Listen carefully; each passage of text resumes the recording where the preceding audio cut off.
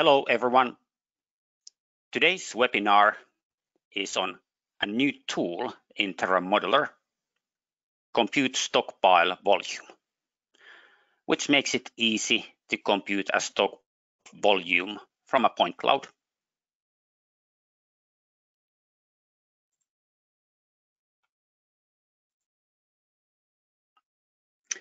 The tool is available in all versions of TerraModeler, full version, UAV, and light version.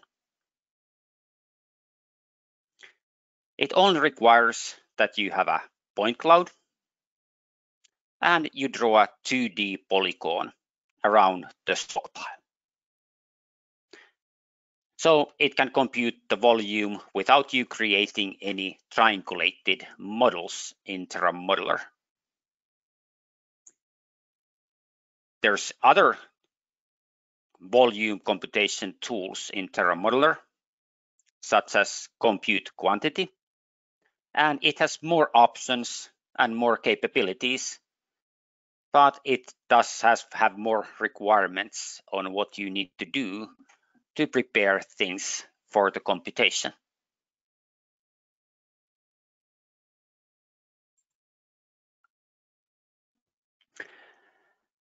So the way compute stockpile volume operates, first of all, the user should select one or multiple polygons. So if it's multiple polygons, each polygon represents one stockpile.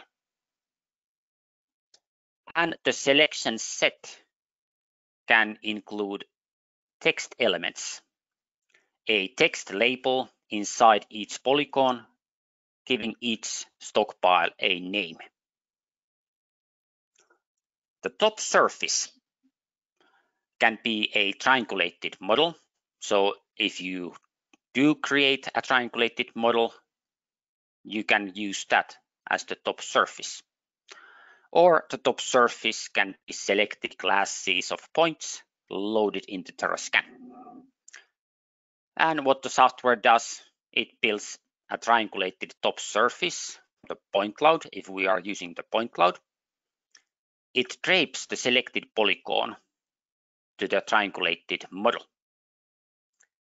It builds a base triangulated model from the polygon.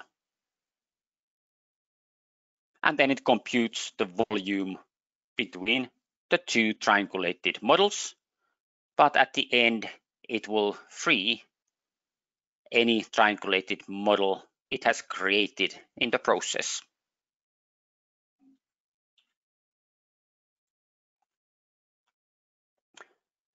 I have some DJI L1 data loaded.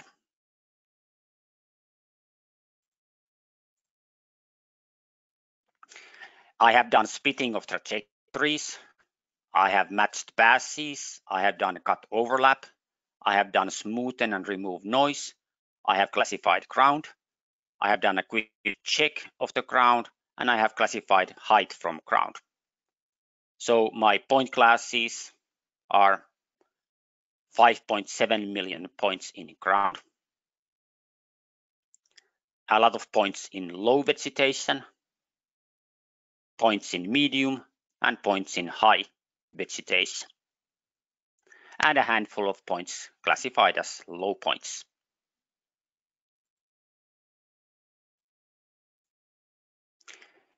In TerraModeler,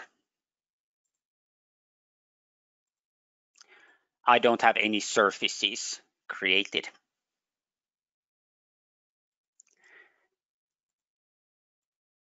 The simplest stockpile volume computation would go like this. I change to shading so that I see the shape of a stockpile. I use place polygon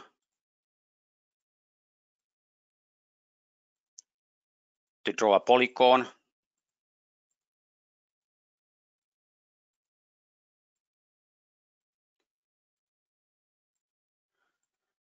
Around its stockpile perimeter. I select the polygon. I go to compute stockpile volume. I say that I do want to view the result or the computation in display only. I say that my top surface is the point cloud, class 2, ground class. And I say compute. And then I get the volume and the surface area that was computed and the maximum height.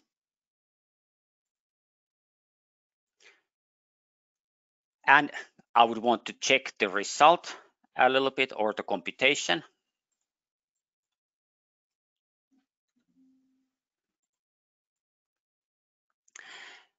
As the software has created thin model on the fly, so it has interpolated a base triangulated model using a draped polygon.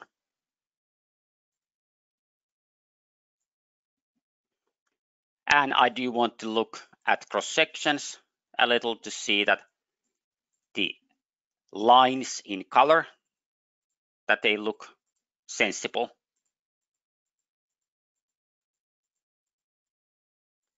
And everything looks good.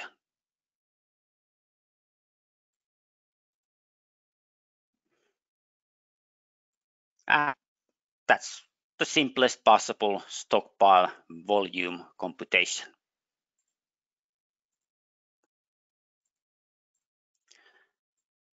I will show a little bit more complexity.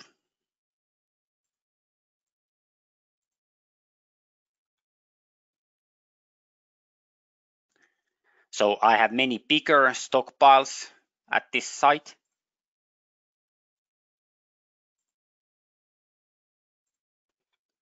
I can draw polygons around those.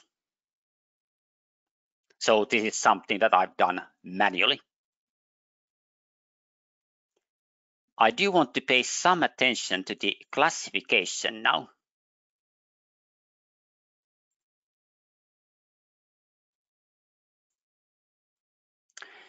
I have done normal ground classification, but my stockpiles often have quite steep slopes. And not everything necessarily gets classified as ground. So what I may do is I'll select the polygons that I have drawn, and I will run a macro or run classify ground with inside fence only, meaning inside the polygons only, and we add points to the ground with a very big iteration angle, 30.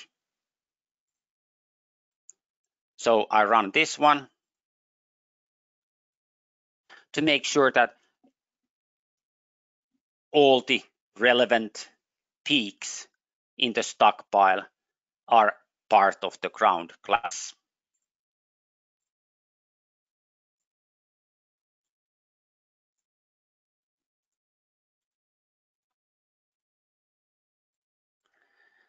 And now I will have ground everywhere.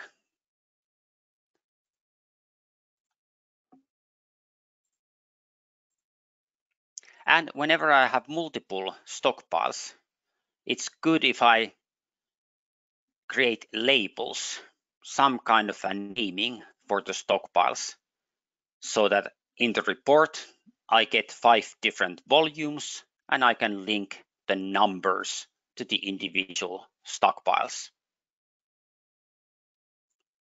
I will select all of these. Maybe now I will hide the point classes and I go to compute stockpile volume. Now I suspect that I have bigger height.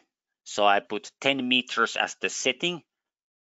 At 10-meter height, the vertical line drawn at each computed pillar, the color will be red if the height is 10 meters or higher. So now I have 5 different stockpiles. I get 5 different volumes, 5 times computed area, and I get the maximum height in each stockpile.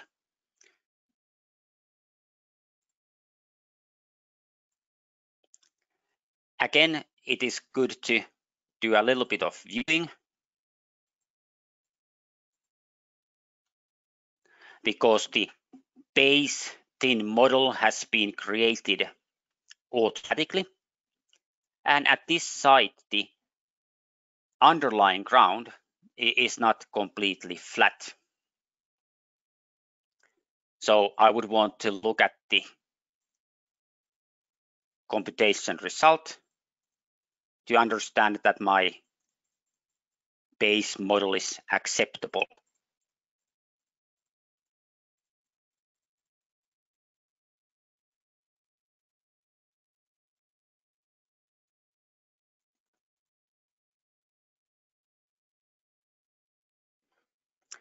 And things are looking good.